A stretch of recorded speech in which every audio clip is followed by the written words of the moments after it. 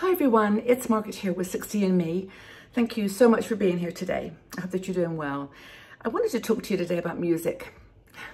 Music is something that has been by my side the last few years as a friend and has given me strength in situations that I did not ever think I'd have to deal with. And probably like you found your things that amplify your goodness feelings, your happiness quotient. And for me, it's been music and amongst other things. But I looked at an article by one of our bloggers, Terry White, and she was talking about how music has re-energized her in her life as she's gotten older. And she said that she used to love playing music when she was a child. And I never had the benefit of lessons, but I always loved listening to music when I was younger. And, you know, those days, maybe you can identify with the folk songs, the Joni Mitchell, the songs that were more poetic. That was kind of my style. But she was more classical. And so the story she tells in this article, which I encourage you to read, is all about how she rediscovered the flute.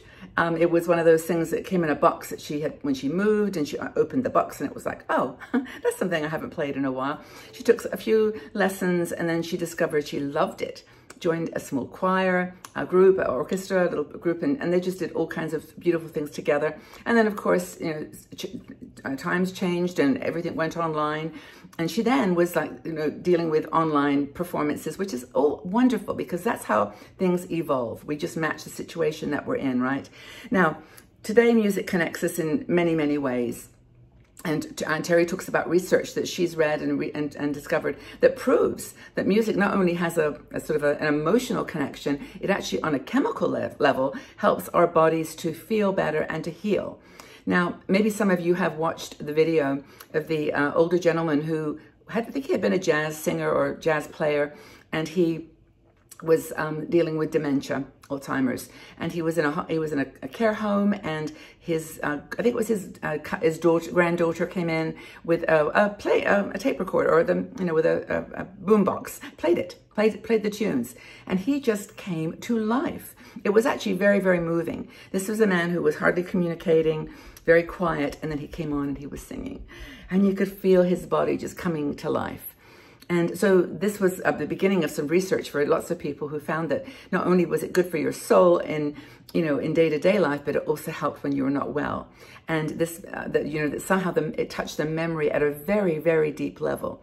And I watched another one with a ballet dancer, a woman who had been a ballet dancer, who they played Swan Lake to, and she was like dancing to Swan Lake. It brought back all the memories. Anyway, I was just really impressed by those examples that just show that music not only makes you feel good, it makes you healthier and calms your nerves. And I think it was a Stanford University study, I can't remember all the details, but they said that rhythmic music also stimulates the brain.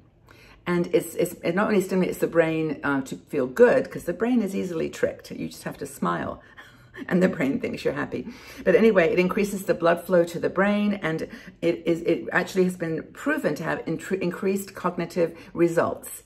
So people that listen to music and then take a test do better. And that's a Stanford University study that really sort of dove into this whole topic of how the brain chemically helps us to feel better. I think Johns Hopkins has also done some surveys that Terry talks about, and they compared brain activity during listening to music like a workout. And the reason, I guess, for that is that the brain actually is putting things together. Like you're connecting instruments, you're connecting a voice and a sound, and your brain apparently goes through quite a complicated process of stitching together a musical piece. It's a relationship. It's kind of relating one note to another, one sound to another. And this is, good for your brain. Maybe has a lot of computing to do. And so music is not only harmonically beautiful, it's mathematically interesting, and it stimulates your body on all different kinds of levels. Classical music specifically, I think, has been shown to be very complex, but also good for brain cognitive ability. I know that this couple of years, I've actually been really into classical music. And it started actually, funnily enough, with a pop song that was combined with classical when Andrea Bocelli and Ed Sheeran got together and sang "Perfect," which is one of Ed Sheeran's songs. So it's a pop song and very beautiful little rhythm. But when he sang with Andrea Bocelli, who's one of my absolute favorite musicians in the world, he brought it to life. And the two of them together just, you know, really reignited my passion for music, for classical music. And so I started exploring, you know, Mozart and Chopin and piano concertos and, you know, things that I just love. And some of the Wagner and Beethoven, I just, well, first of all, it just made me amazed how they could do that, how they could compose something like that. And at Christmases, one Christmas a while ago, I actually listened to Handel's Messiah. It was actually a very funny story because I listened to it in the morning, like at 6 o'clock, and I was just listening and in tears at the beauty of this piece. And the fact that Handel, although he had, of course, practiced for 30 years, had written it in 24 days. Anyway, I just got seduced by music as well, and I was really happy when I read Terry's article how she, as a musician, had actually got pulled into it again. So, what else does it do? Well, yeah, oh, this one point though, I was reading my notes here. This is very interesting for those of you who have got grandchildren, and if you're, you know, adults with you know, my children are also interested in this, my adult children. Music, if you get training in music when you're younger, it actually helps your brain activity as you get older. And, you know, a lot of young children are not able to get the benefit of that because, well, in many cases, the first thing to go when the you know, governments are reassessing where to spend money, and I know that's been a challenge for the last few years, is they cut the music programs, or they cut the art, the programs that teach children music and the artistic skills. But internet to the rescue, because there is so much online that you can do now with music, and you don't have to pay expensive you know, private lessons. You can actually just give your children and grandchildren. What a great gift as well for a grandchild to have you know, given by a grandparent, lessons in any instrument that they love, violin, piano. I was chatting with my little grandson and Max, and he was saying, you know, I think I'd rather do violin than piano. Go figure. And why? But it's just, it doesn't matter. It's just whatever, because I love piano, of course, you know, whatever speaks to them, that's where you want to go. So have a chat with your grandchildren and see what they really love. And I managed to find some sites that you might be interested in. They're not ones that I've used or that I have any you know, business arrangement with or anything like that. They're just ones that just look really cool. There's one called Musician, like you and then Session, like musician, usician.com.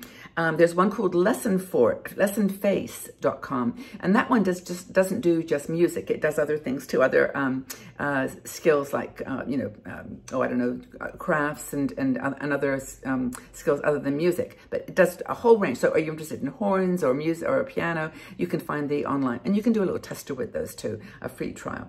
And then there's another one called artistworks.com.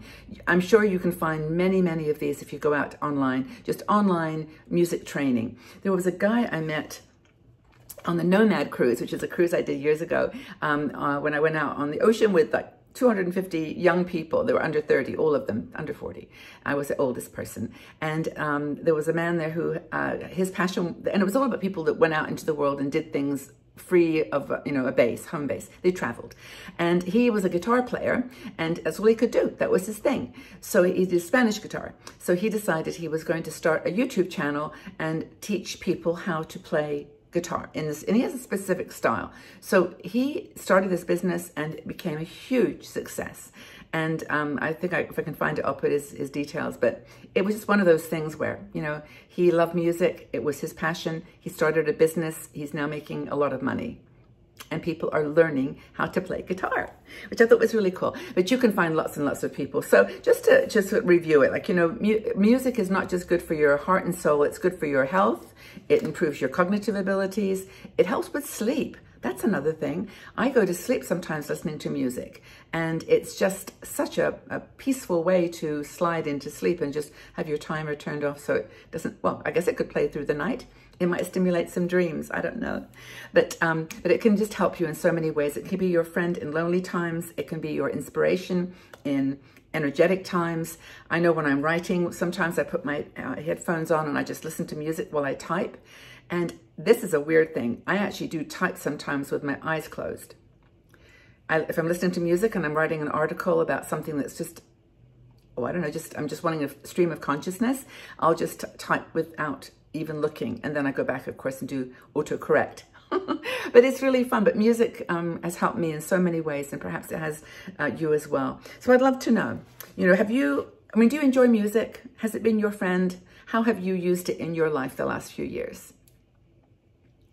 What instrument in particular do you love?